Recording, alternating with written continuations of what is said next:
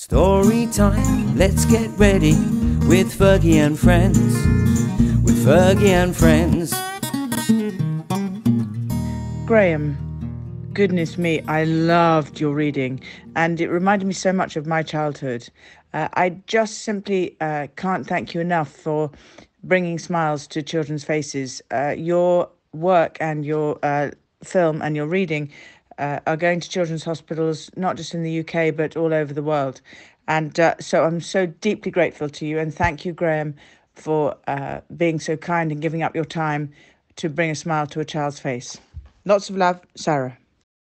Hello, my name's Graham Seed, and I'm going to read you a rather famous short story called The Real Princess by Hans Christian Andersen.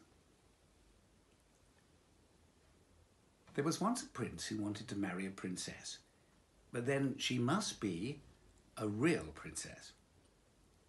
He travelled all over the world in hopes of finding such a one, but there was always something wrong.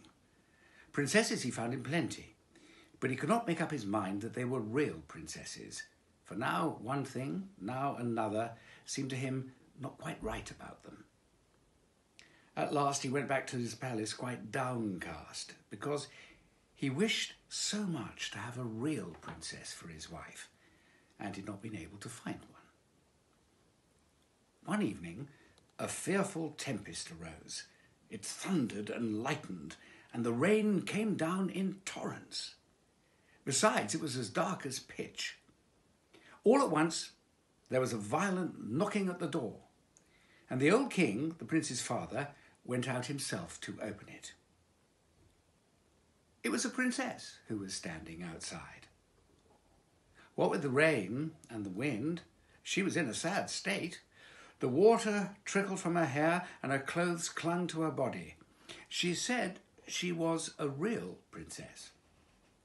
Ah, we'll soon see about that, thought the old Queen Mother. She gave no hint whatever of what she was going to do, but went quietly into the bedroom, took all the bedclothes off the bed, and put 3 little peas on the bedstead.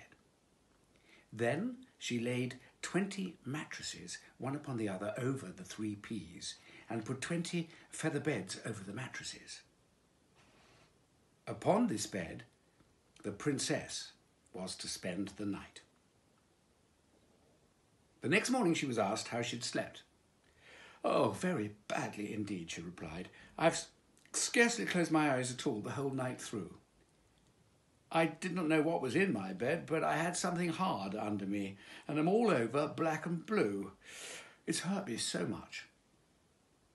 Now it was plain that this must be a real princess, since she'd been able to feel the 3 little peas through the 20 mattresses and 20 feather beds. None but a real princess could have had such a delicate sense of feeling. So, the prince made her his wife, being now convinced that he'd found a real princess. The 3 peas were, however, put into the Royal Museum, where they're still to be seen, if they've not been stolen. Notice that this is a true story. With Fergie and friends. With Fergie and friends.